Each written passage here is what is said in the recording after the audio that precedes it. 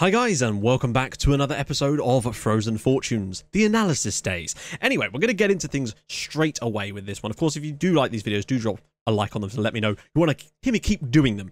So we're going to jump straight into the team stats. We've obviously got the player stats, and then we'll do our usual analysis, see if we can find any things that are interesting. And I think this year might be one of those years where we do, because of the tactical changes. And I think it's quite important for me to sort of play off players against each other, particularly players I've been rotating around, like your Santoses and your Mateus Hansen, also to see which one of our strikers have been performing best in their roles. Centre-backs have been fairly solid for most of the season, though. Anyway, let's get into things. Average possession, my lordy, would you look at that? We're not bottom of the average possession charts.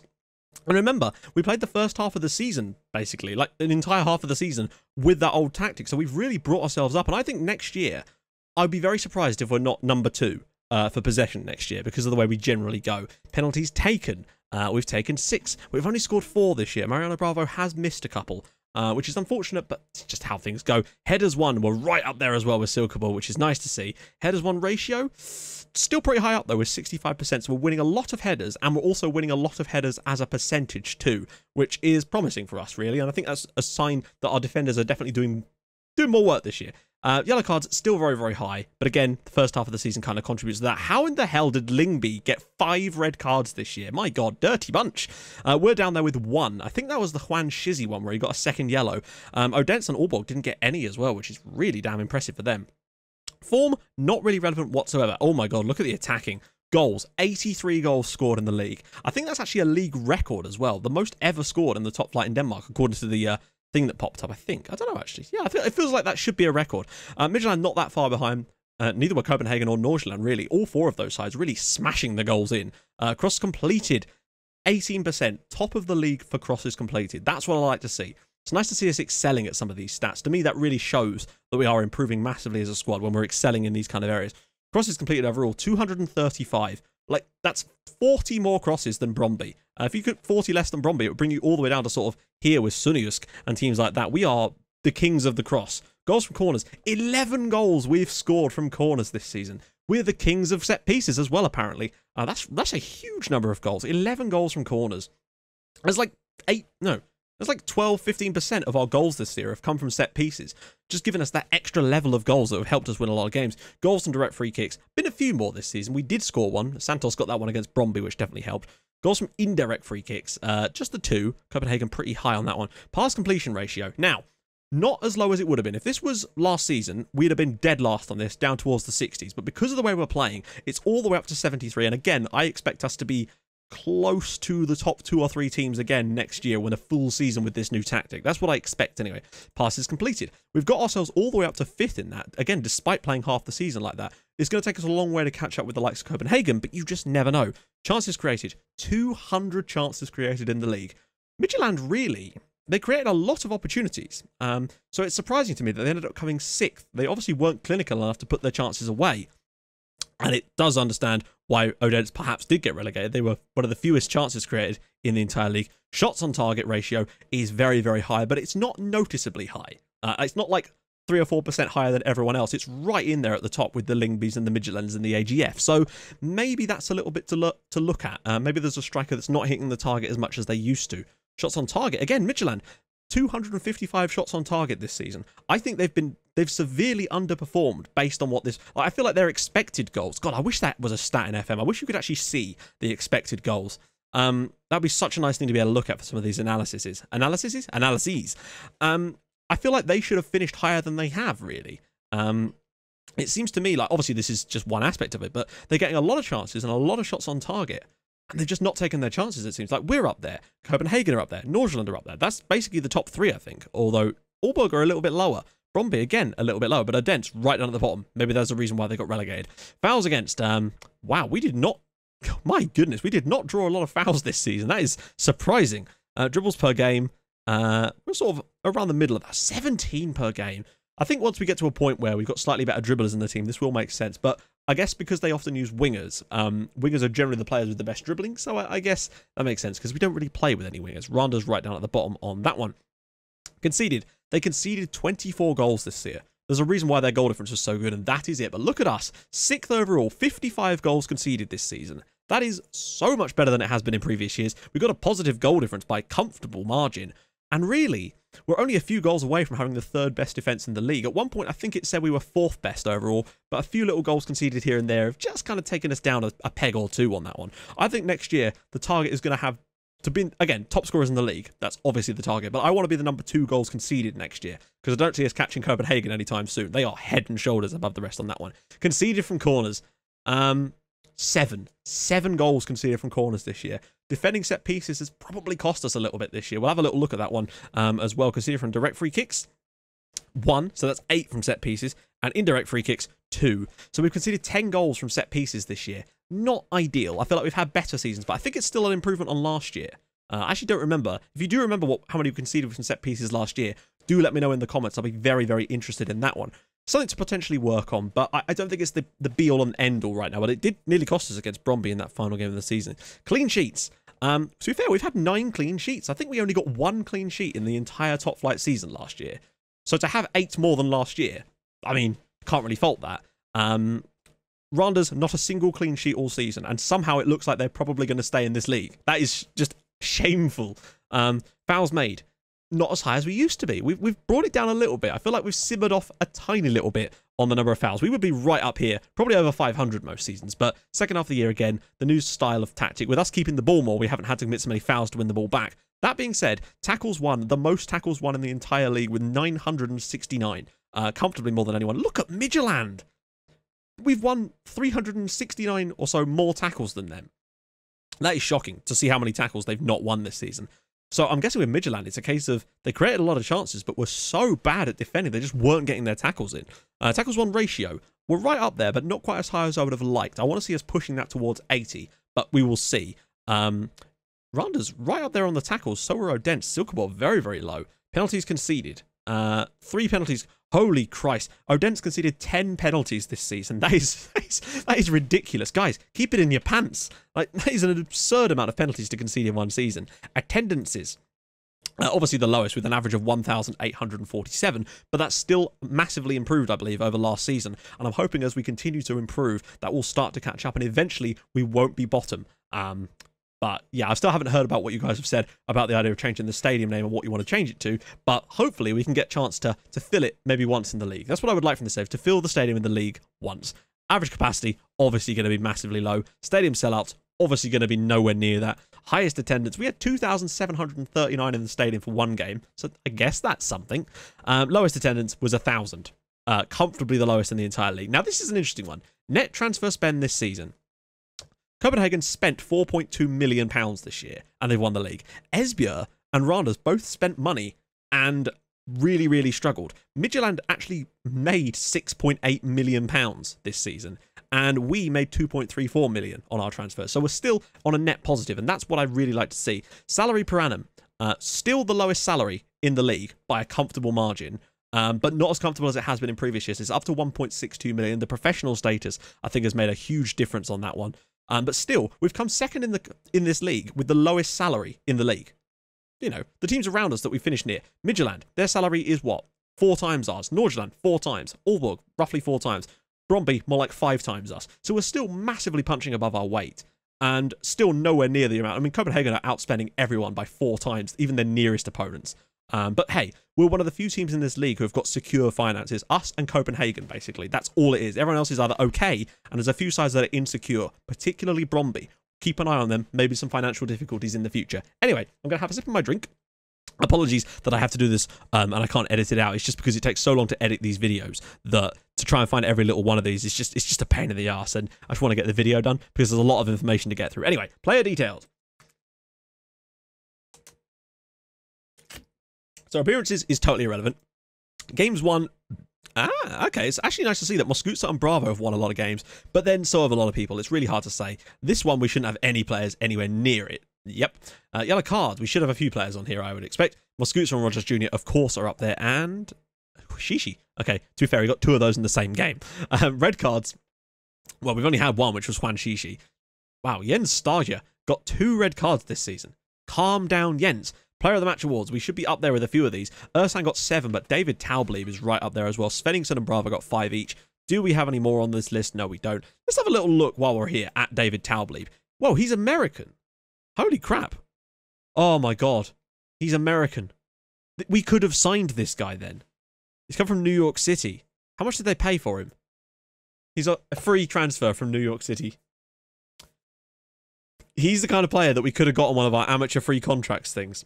Genuinely, this is the kind of guy who's now the top scorer or one of the top players in this division. No caps for America, though. That's a bit surprising. Then again, look at his wages. That is stupidly high. I think the highest waged player we've got is on less than half of that. He's still only a rotation option. Crazy. 48 goals for them already. He got 17 in 27 and then got even better this year. Look at the assists. My God, he's a monster. Anyway, moving along. Distance covered. Mikael Juland, interestingly, was the highest amount of distance covered. Presumably not in that game when we played against them because he was in our pockets in that one. Moscutsa and Rogers Jr. are right in there. Nobody else is likely to be in there. Distance covered per 90 minutes. Again, Midtjylland really putting themselves about. Moscutsa's fallen off. He always wins this one. Shishi's getting even more in there. And Rogers Jr. just a little bit off the pace. Shows you what a job Shishi does in that midfielder, the way that he gets around. Average ratings, we should have loads of players on here. Ersan's top. Bravo's second. Moscutsa is fourth. Svenningsson down in 10th there. So still right in there. Shishi down in 15th. Rogers Jr. is on there as well. That's no defenders, but then, you know, they've only sort of come into their own in the second half of the season. Headers won. Go on, let's have some lads on here. Christian Lever wins 207 headers, and that's apparently it. Oh, that's a shame. Goals. I mean, look at this. Bravo 26, Talblev 26, Ersan 25. Berg's dropped off a tiny bit. Look at the amount of players that have scored more than 20 goals in the league this year in this division is astonishing. 8 different players got to the 20 mark. That's astonishingly high. Svenningsson got 14 in the league in 19 appearances from the start. That's still pretty good. Bravo started 28 games and scored 26 goals. Ersan, 25 in 26. So Svenningsson is still a little bit off the pace there, but he has made a lot more substitute appearances. So I'd be interested to see what his goals to minutes ratio actually lines up like. That's kind of more important to me. Anyone else in there, not a chance. Average minutes per goal, here we go. So Svenningsson 117, so it is still actually lower than the rest of them. Ersan is scoring on average a goal a game, basically, in terms of minutes. Every 90 minutes, he scores a goal, and Bravo is just in behind that. Then it's quite a drop-off to Talblev and Elise, and then Svenningsson with every 117 minutes. So sort of every game and a half, Svenningsson's getting himself a goal, which is still bloody excellent. It's not even a game and a half, a game and a quarter. Still bloody excellent for a 17-year-old to be doing that kind of thing. You don't see any other 17-year-olds or any other teenagers on this list at all. Per Nielsen for Lyngby is the closest one, and he is nowhere near to the level of Jonas Svenningsson. So still, if we can hang on to him this summer, which I really, really hope we can, then I think next year could be a breakout season for him next year. And we'll see. I mean, it really is going to be interesting to see who lines up as our first choice strike partnership next season when you've got 3 strikers that are capable of scoring all these goals. I mean, look at this. 25 goals, 26 goals, and 14 goals. So 51, 65 goals these 3 have scored between them this season in the league. That's astonishing. 65 goals out of... So only 18 goals this year were scored by players that weren't those 3. That's stunning. Shots, Talblev right up there. Bravo hasn't had as many shots as some of those guys. Shishi's had a lot of shots, but only scored 4 goals. So maybe cool it, Juan. Ersan and Svenningsson in there as well. Shots on target. Bravo. Ersan, Svenningsson. Shots on target percentage. Wow. Okay. Look at that. Bergman for Randers. And that name there. Gudmundur Andrei Tryggvason. Gudmundur Andrei Tryggvason. I think that's how I would pronounce it. Anyway, yeah, he's got a damn good one as well. But still, Bravo up there with 60. Ersan 59. Okay. Svenningsson all the way down on 48. This is a thing. Bravo and Ersan are hitting that target way more, not way more, but like a noticeable amount more than Jonas Svenningsson.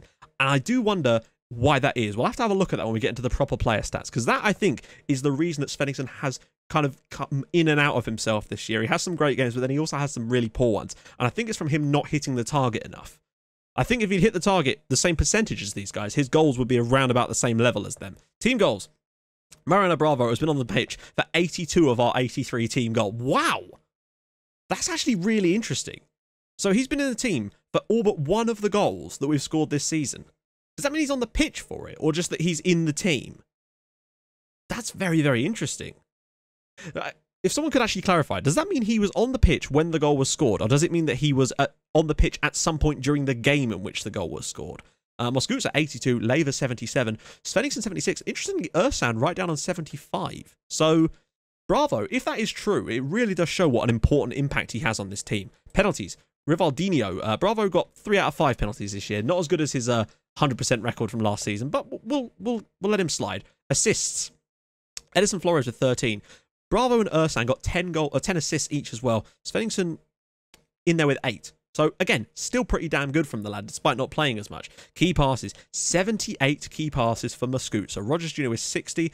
Ersan 51. Svenningsson 51. Bravo 51. So, Svenningsson, again, you can see this, though. Less game time, same number of key passes as his teammates. So, he's clearly more of a passer. And I think, given more time, would have got more assists. Chances created. Ersan, 32 chances created. 27. Muscoot to 24. Interesting that Svenningsson isn't on this list at all. So, a lot of key passes, but his key passes aren't creating as many chances, perhaps. Pass completion. Go on, let's have someone on here. Sergio Santos, 84% pass completion. I assume no Matthias Hansen, although that might because he hasn't played enough games. Crosses completed. Here we go. Oh dear. Santos 22, Shishi 22, Ersan 21, Bravo 21. Something to perhaps have a little look at. Although, again, the slight change to the tactic could have completed. But look at this. Kuzgun Diniev, 40% crosses completed. He's a deep line playmaker. He's not really a winger. Like, if we could find a wingback that's got an absurd level of crosses completed, I would be very, very happy. Hulmond, that's not the guy we're looking at, though, is it? No. I'd be interested to know what the cross completion is of those players we were looking at, though. Because if they can do any better, then I'll be very, very open to that. Average minutes per goal, we already saw that, of course. Ersan's right up there. Shots, overall... wait, that's me, isn't it? We've already done all that, haven't we? Let's see. Dribbles per game, crosses completed. Right, here we go. Dribbles per game. Anyone up there? Svenningsson. There you go. A new object, a new attribute for us to exploit. Ersan clearly hasn't got the dribbling ability of Jonas Svenningsson. I think he's got like 12 dribbling. It might even be more than that. 15 dribbling. Yeah. No wonder he's able to go past people. My lord, what a player. Offsides, Bravo does get offside quite a lot. Ersan up there as well, as is Sveni. Team conceded. Curtin has been on the pitch for 29 goals. Canate. Wow, Curtin really does seem to be a valuable player for us. Tackles per game. Any players on here? Rogers Jr. and Muscuza, of course. Any more? No. Mistakes into goal. I feel like we're going to have a couple on this list. Wow, we actually don't. Hey, I'm happy with that. Mistakes. Julian's made a lot of mistakes, as have both of these two, but they always will in that position, unfortunately. Shishi's made a few as well. It's a shame, but there you go. There you go. Alejandro Perez, on loan from Reading, makes the most key tackles of any player in the division this year. Maybe he's a player we could try and look at getting back again in the summer, because I think because of our 50% clause, we might actually be able to get 50% off of the transfer in so doing. I don't know if that still works, but we might actually be able to get some money back on him if we try and bring him back into the club. I mean, would that really be worth it? I mean, he's got some bloody good stats. Heading, marking, tackling. He's tall. He's got a lot of good ability. He's worth a decent chunk of change, though. Which is good in both ways, because if we were to be able to sign him back, that would be pretty damn cool. But also, if he's worth a lot of money now, and he does actually seem to be playing well, the chances of him playing well for Reading get better, which means we could get a lot of money for him down the line as a result of the clause we've got him. Interesting one to have a look at, perhaps. But it definitely shows that 20 years old, he is head and shoulders. Like, Lever can't even come near to him, really. 41 key tackles this season. Lever has still made a decent number, which I'm proud of him for. Key headers. Anyone else up here for us? We're sort of there. Moscuza and Lever. Rogers Jr. not on there, interestingly. Interceptions made. I would expect to see Pat Curtin fairly high on this one. Yeah, 144. Lever's made a decent number as well. Less to be said for Claudio Rivera, but there you go. Headers 1 ratio. Anyone on there? 90%, 87, 82. Very, very nice. Would like to see a few more again on there as well. Shots blocked, 10 each for those two. Rivera not showing up on here, interestingly. Maybe he has been a bit poor. Maybe he's not been as good. Conceded this season. Canate, 34 goals conceded this year overall. Which means that I must have played someone else at some point. Was it Ostergaard that played a lot of games for us earlier this season? But it's more like conceded per 90 minutes. It's still... Yeah, see, like, Kupic is better. Although, I've got to say, he's clearly made a difference to us between the sheets. Between the sheets? He's made a hell of a difference to us between the sheets, ladies. Clean sheets, obviously, Canate is going to be right up there as well, with 7 clean sheets. Ostergaard managed to get 3, to be fair to him. So, not too bad. Saves held. Canate up there with 37, and saves parried. Not really a relevant stat. So, let's move over to the actual analysis and do a little bit of that as well. I'm just going to keep talking while I do it, because otherwise I will forget to edit it out, and then you'll just have randomness of me saying all kinds of stuff. The squad isn't even loading properly. Right, so that's my squad view. Let's go to... Well, we'll start with the goalkeepers. Custom Goalkeeper analysis, right. So, filters, senior squad. We'll leave them all on for now. Also, I'm going to have a little drink while I do this.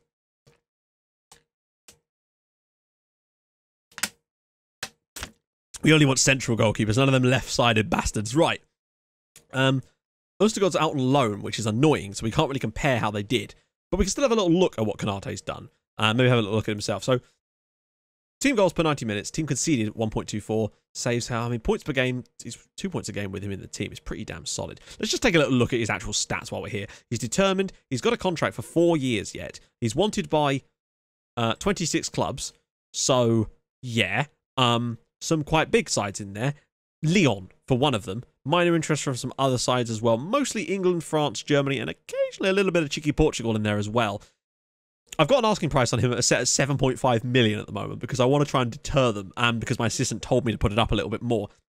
If someone offers me 7.5 million for this guy and I can negotiate back in a 2-year loan period with all my extra clauses, I'd probably be tempted, to be honest, because that would be a lot of money for us that could save us for years. And give us a chance. But then again, he is... I don't know.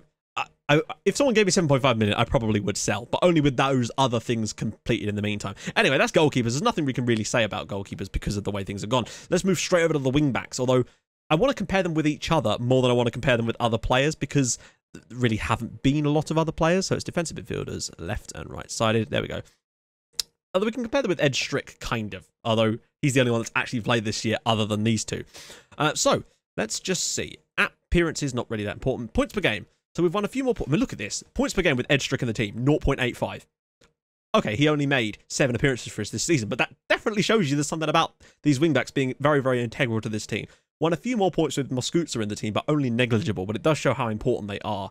Team conceded per 90 minutes, again, around about 1.34, and then Ed Strick, it's literally double that with him in the team. I'm sorry, Eddie, baby, but you're clearly not quite up to this one, are you? Tackles won ratio is so much lower. Moscootza massively wins that, but Rogers Jr. slightly better on the old passing.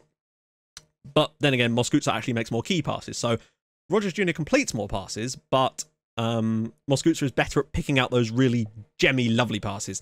Better at the interceptions, although Rogers wins more headers. Headers won per 90 minutes is roughly the same. Games won, relatively similar. Moscootza dribbles a little bit more. He also gets about a little bit more, but his cross completion is worse. He's created more chances per 90 minutes and has more assists this year. I don't exactly know how many assists he actually has. If there's a way to find that out, we'll just quickly check now. So this season, he's got 4 assists. Well, this doesn't take into account... No, it doesn't. So he's got 14 assists this season in all competitions, if you include the Cup and the League and the Europa League. So 14 is bloody good in all competitions. Rogers Jr., on the other hand, has got 3. So, I mean, that genuinely shows you the difference between Moscootza and Rogers Jr. Rogers Jr., slightly better defensive player, I would say. Perhaps just sort of keeps the pace going. But that could also be because of the player he's got on his side. He has to do a lot more work because Shishi's constantly going up the pitch. Rogers Jr. as well still has no cap on his potential. He's still got more to go. So, you know, there is also that option. He's wanted by Hamburg. Doesn't get a lot of assists, though. It's really worth pointing that out. He's got 3 assists in the league, and that's literally it. Whereas Moscootza, 14 assists this season. No wonder he's played so well and getting that average rating up so much higher than him. He's also made no mistakes leading to goals, so there's also that. Mistakes are relatively similar. So what's causing that to be the case? Slightly better tackling. Everything here is dead cent. His crossing is slightly worse, which does bear out, although that's quite a large drop-off considering. Slightly better stamina. His acceleration is the same. His work rate is a teensy bit higher. Like, considering the number of assists he's got, you'd feel like there's something about him that is causing this to be the case. Positioning's worse. Off the ball's worse. Determination is slightly higher. Decisions is lower. Concentration is lower. So why is he getting so many more assists? To me, at this point, it kind of has to be down to the fact that there's something about the wing he plays on that's probably causing that. Let's just take a look at the attributes so we can properly compare them. Anywhere that maybe Moscootza is massively better. So free kick's better, long shot's better. Nothing hugely important there. His tackling is a tiny bit better. He's a lot braver. Determination, flair, leadership, work rate. Nothing stands out. Like, the only where he's massively braver. That's the only thing I can think of that he is massively braver than Rogers Jr. But I don't think that would account for 14 assists. It just seems a bit strange, that one. I think that's more down to the position on the team he's actually playing in terms of who's in front of him and who's around him. It's the only thing I can think of to cause that. Because Moscootza has had an excellent season and has, generally speaking, always put in slightly better performances. Moscootza, again, higher rating as well. Potential's right there. He's a resolute personality as well. But he's just never quite got to grips with this wing-back role. Like, he just never really grown that much in the crossing and dribbling. So, I don't know. We'll have to see how we go with that one. He's had a quality season, and he scored a goal as well, which is really, really nice. His performances in the cup as well, 8.21, or 1-2 rather. It's pretty damn good. Anyway, let's move on to the centre-backs, because, you know, nothing really to say about Ed Strick at this point. Just going to have another sip of my drink while we do that. Centre-backs.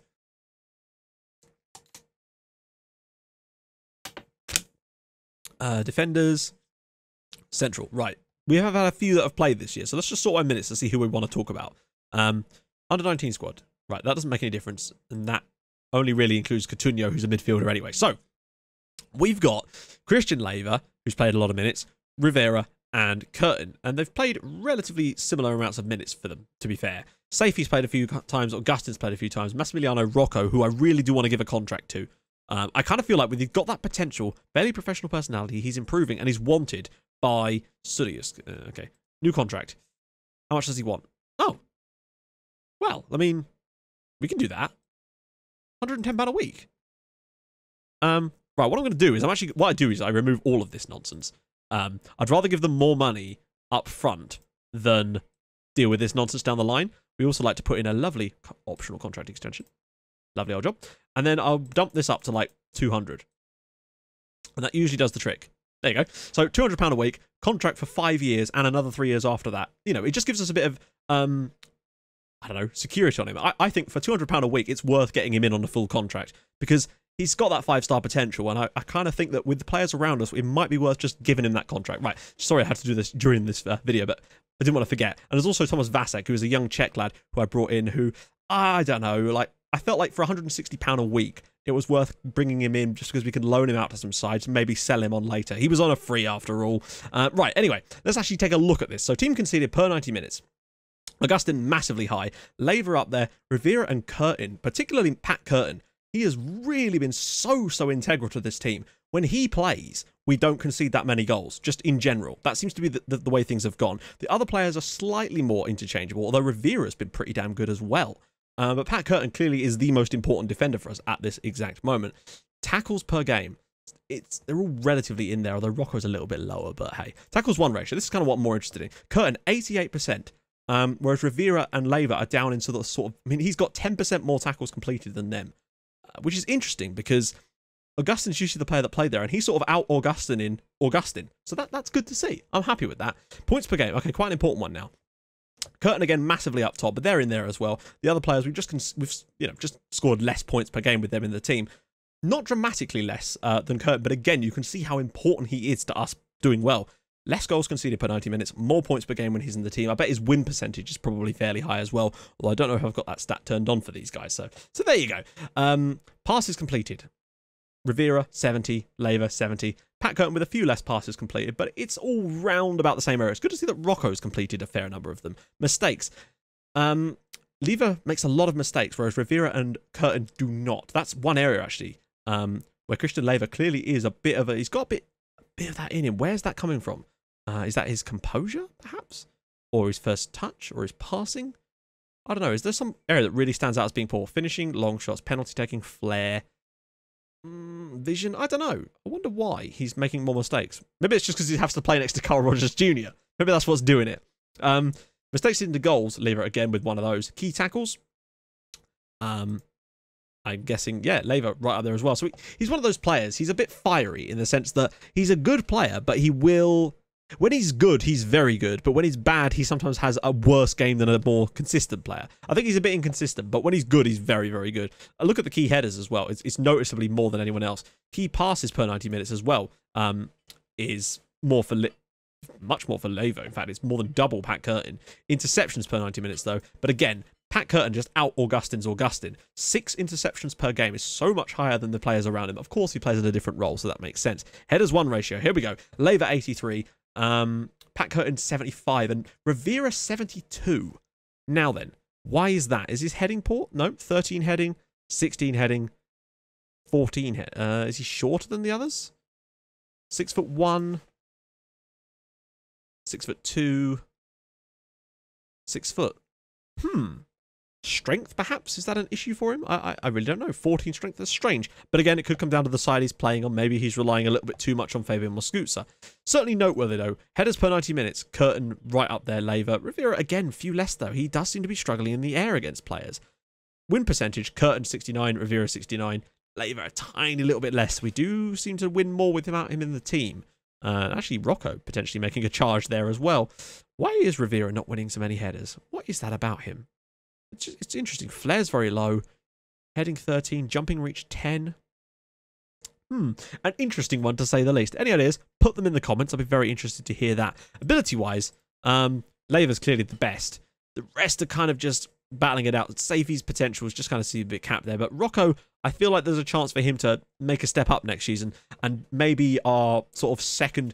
He could potentially be the sub centre-back, the guy we have on the bench to bring on in games when we need to rest players and stuff. I think Massimiliano Rocco could be that guy next season for us, particularly if he signs a new contract for us. Because I just don't want teams being interested in him right now. I'd rather, if they are going to be interested in him, I'd rather them have to pay us for his services, you know?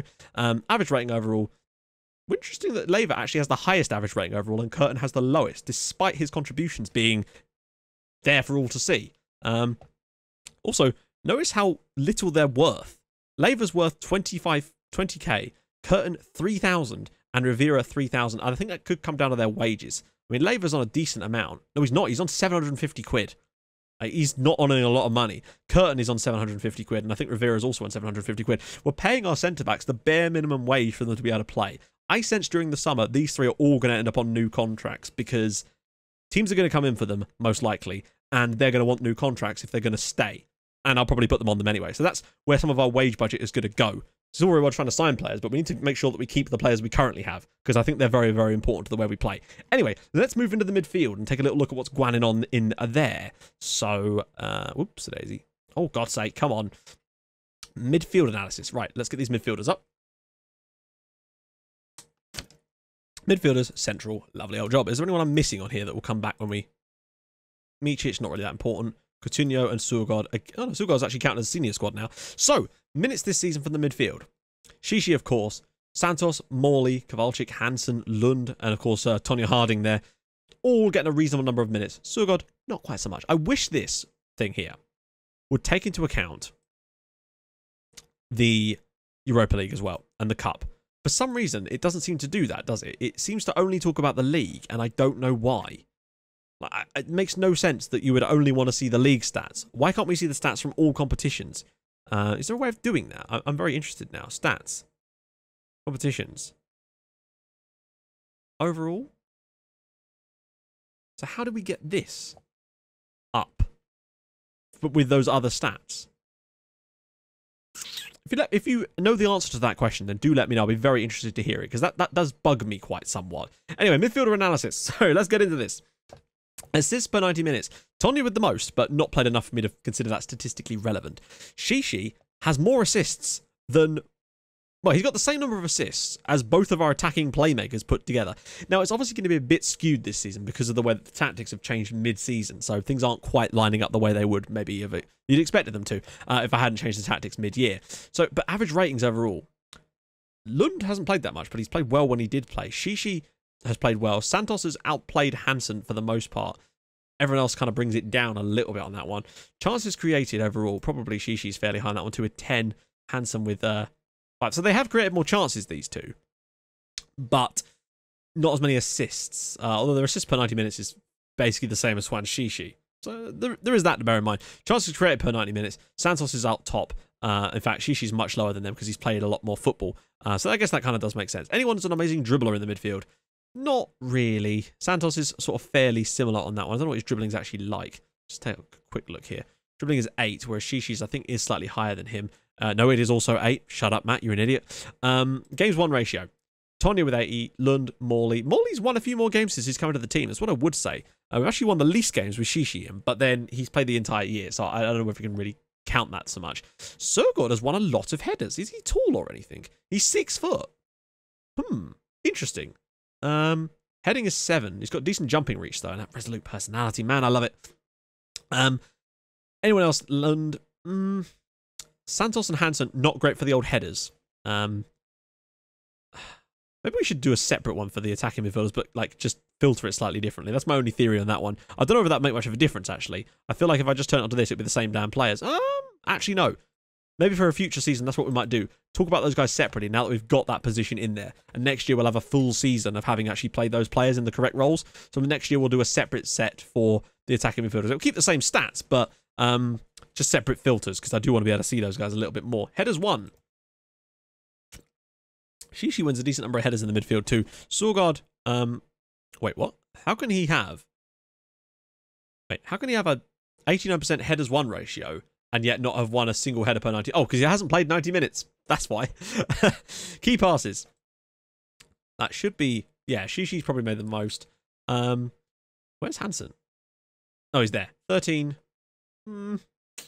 I don't know. I still think Santos, although if we do go after that Egyptian lad or whoever it was, I think there might be some competition in the midfield for us for next season. Points per game, quite an important one now. Santos 73, Hansen 67. Shishi's down a little bit lower, but he has played a lot of games. So Santos is certainly coming out on top over the battle between these two for now, that's for sure. As for the central midfielders, Kowalczyk's probably performed the best, to be honest. 0.71 per game, but then it was on the old style of tactic. Morley's certainly outperforming Tanya, so that's what I would say. Passes completed. Tanya right out there with Santos. Most people doing well on that one. Kowalczyk very, very low. Sjogård very, very low as well. Shishi a little bit on the low side as well, but then that's slightly different to his style of play, so I don't know about that one. Points per game. We won a lot of points with Caleb Morley in the team. That's what I would say. He's clearly doing something in the team, or just getting lucky in the games that he's picked for. Shots on target. See how low Shishi is. Wow, he actually hits the target 31% of the time. That's impressive. Presumably the other 69% of the time is where he puts it straight into someone's Coca-Cola glass in the crowd. But there you go. Tackles 1 ratio. Anyone putting themselves about a little bit in that midfield? Lund, not bad. Morley, not bad. Kowalczyk certainly didn't win a lot of tackles in the midfield. That's what I would say. So clearly there's something about having a Morley or a Lund or someone other than Kowalczyk, or even a Tonya, although he's not won a lot of tackles either. I'm thinking Morley and Lund are definitely the players I want to use for that position next season, unless we sign someone better. And that Egyptian guy does interest me a little bit to try and boost that one area of the team where there's just a little bit lacking in quality. Perhaps that could be the area that we could improve over the summer. Tackles per 90 minutes. We're on to... Oh, tackles per game. There you go. So Shishi, far higher than anyone else, which is weird because he's the attacking player, but he's certainly getting himself about, putting him some solid tackles. Does Juan Shishi have good tackles as well then? 6. No, he doesn't. He just seems to like them. And that's fine by me. Value. Wow, look at this. Shishi's 450 grand he's worth. When you look at people like Caleb Morley, just nowhere near. Sergio Santos is worth £1 million. But that's mainly due to the fact that he plays for Bayern Munich. And he will be with us again next season on loan from Bayern Munich. So I feel like he's definitely improving with us. He's still an excellent young player. He's capped at under 19 level, but has not had any other call-ups for Portugal just yet. He looks so tired. Santos, mate, what's wrong? You look so tired, buddy. His Super League performances have been pretty poor overall. Not even a hit in a 7. In the Cup, he's been better, but again, we've played worse teams. So there's that. And in the Europa League, he was very, very poor for the most part. Although I think I played Hansen a little bit more than him during that period. Personality-wise, yeah, this is the thing. Tonya's light-hearted, and I can't get anyone to tutor him at the moment. Lund is fairly sporting, and there's fairly ambitious Kowalczyk. Like, the ones I really like here, professional, resolute. That's what I like. Those are the sort of personalities that I like to sign players with, because it fosters a strong squad personality which can rub off on other players, as it has done in the past. And I want to keep giving a chance to do that, because later down the line, I want a team of older players who have all got really solid personalities, so I can use them to tutor the new boys instantly. So I don't have to worry about what the personality of the new kid coming in. I'll give me a bit more free range in signing players, because I'll be able to sign players regardless of their personalities and then go out and make them better, essentially. So I haven't really learned much from this midfield, really, other than Shishi is excellent, and Caleb Morley has actually done a solid job in that central midfield role, but I do think that we could do with maybe signing another player for that. We've got some good players here, though. It's at least better than it was before. We've got options in these roles, depth in this area of the team. But I still think there's maybe room to sign someone that's really going to step up and take that role by the scruff of the balls. Santos definitely is the best player for that attacking playmaker role, but it's great to have someone like Matthias Hansen, who is excellent cover for him and is a very good player in his own right. And it's nice to have a little bit of depth in that area of the pitch as well. Right, finally, let's move on to the strikers. And I'm kind of looking forward to this one, so we can see if there's any reason why Svenningsson has scored less goals overall. Although I think it is coming down to him not hitting the target enough with his shots, quite simply. So we're going for attackers, central, right. Anyone from the B team that important? Oh, Oh, Stevie G, bless him.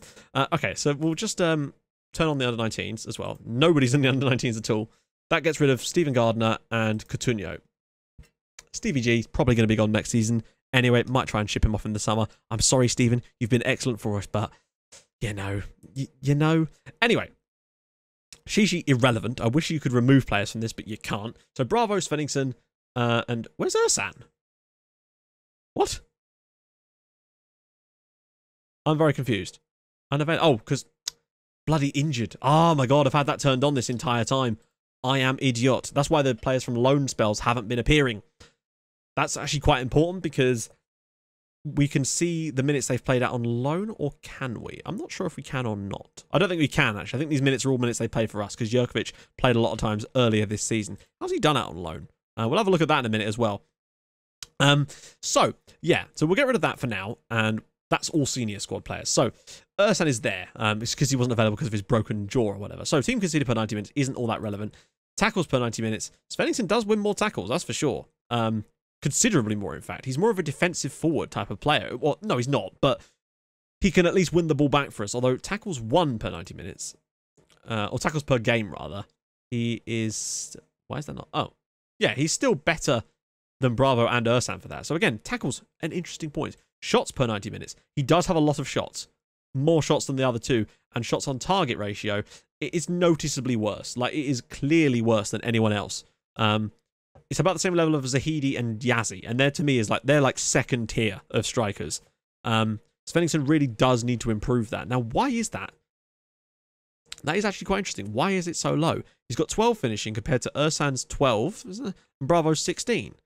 So where does he struggle? His bravery and his aggression are a little bit on the low side, but nothing stands out to me as being contributing to him having such a poor shots on target percentage as relative to Bravo and Ersan. Strange.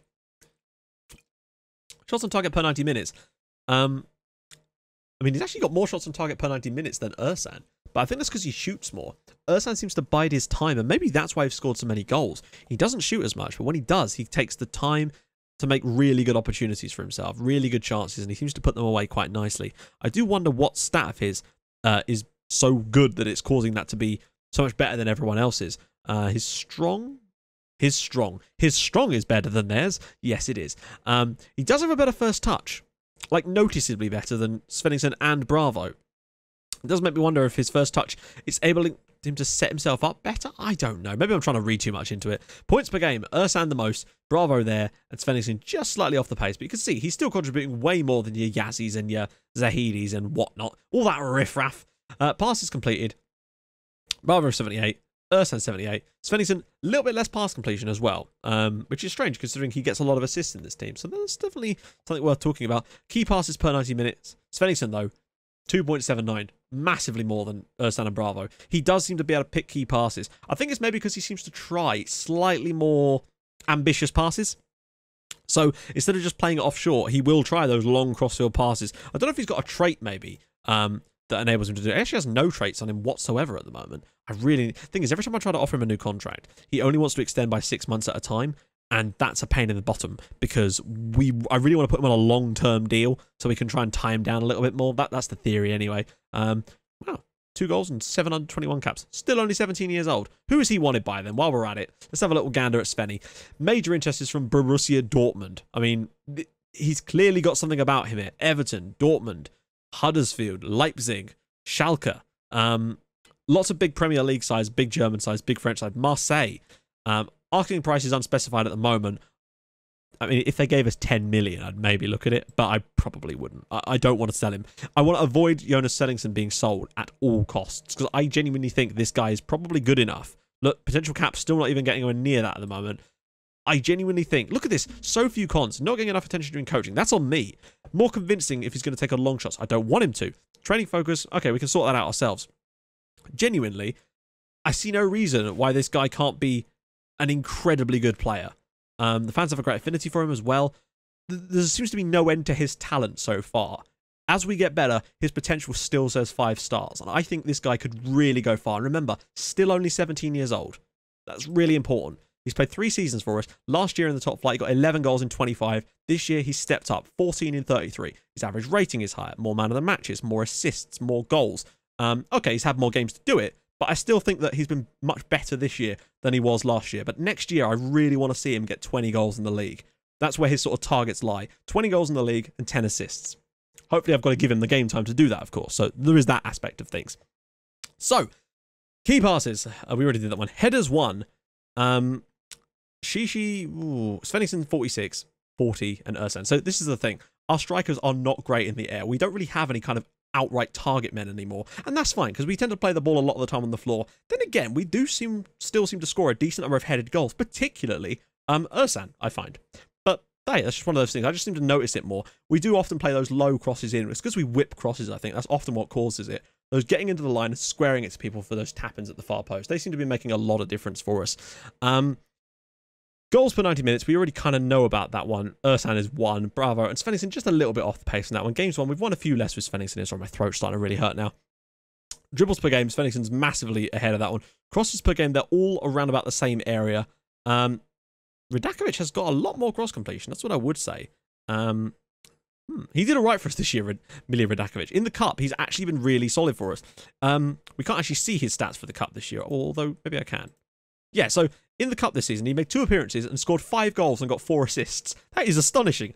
Made 6 appearances for us in the league, scored 1 goal and hasn't played well. He's got 2 goals on loan at Uster in the 2nd tier of Swedish football. So, I don't know. Maybe we'll see. He'll be playing over the summer with them, but I wanted to get some of these guys out on loan to give them some game time. His performances in the Cup, though, really did amaze me. 5 goals and 4 assists in 2 appearances is truly astonishing. But there you go. That's what we get out of the big Australian. So what else have we got left here? Dribbles per game, crosses completed, chances. Oh, that's chances created per 90 minutes. So how are we doing on this one? Sahidi up there, Ersan, nice and high. Svenningsson also pretty high. Mariano Bravo, perhaps not as creative, but he's still got a decent number of assists this season. Average ratings overall, Ersan, Bravo, Svenningsson. That's kind of how you'd expect it to be, basically. Based on what we've seen so far, it makes sense. Assists, 10, 10, 8, not too bad at all. Assists per 90 minutes, right, interesting. Svenningsson actually has the most assists per 90 minutes, which to me suggests if he played the same number of games as these guys, he'd probably have more assists. So that does kind of lend itself to the idea that he is more of a creative striker. He's got a decent number of goals to his game, but he's quite happy to set up his opponent. And I actually think it's very important to have a striker like that in the team. It's what Brendan O'Neill did so well for us. The reason Gardner, I think, got as many goals as he did was because he was partnered with Brendan O'Neill, getting them in from the other side, getting all those assists. That's what it seems like to me. And I think Svenningsson is going to come into his own next season.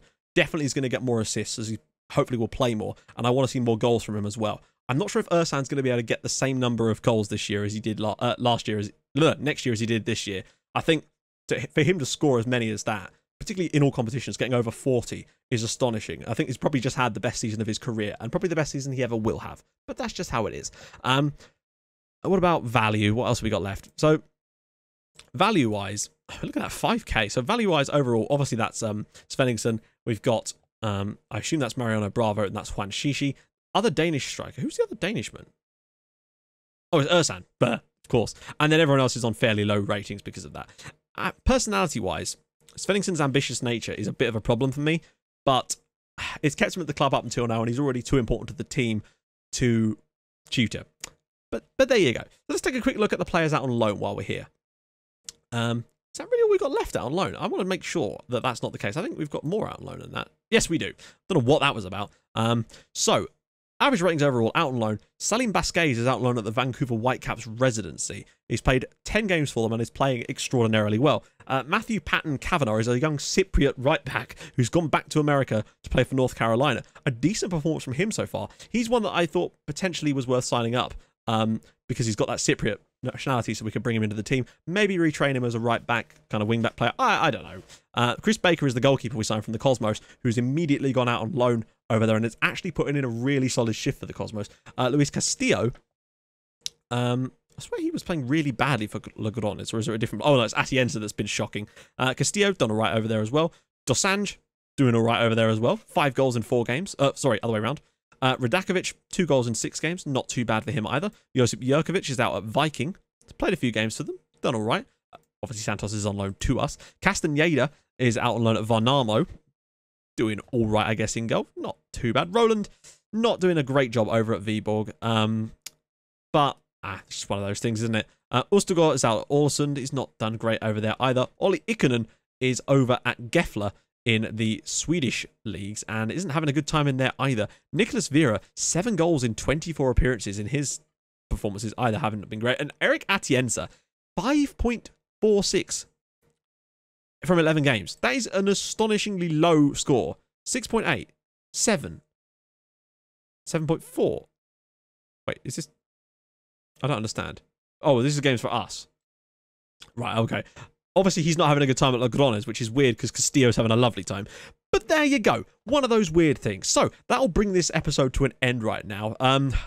What word should we pick for the... I know. Sorry, I was watching NASCAR last night and I've got these bloody adverts stuck in my head now. So, let's go with Ford F-150. That will be the word of the day for this video. Drop that in the comments and confuse the shit out of people. Anyway, if you have enjoyed this video, do drop a like on it to let me know to keep doing these ones, because believe me, they take a long time to make and my throat is regretting it already. This is the 3rd video I've recorded today. I'm going to go not speak for 5 hours now. And yeah, if you have enjoyed it, subscribe to the channel if this is the first video of mine you've seen. For more videos on Tuesdays, Thursdays, and Sundays on a regular week. This week's a little bit different though. And I'll join you guys in the next episode for, well, first day of the season. Tomorrow. It's going to be a fun one. I'll see you guys soon. Thank you so much for watching. Bye-bye.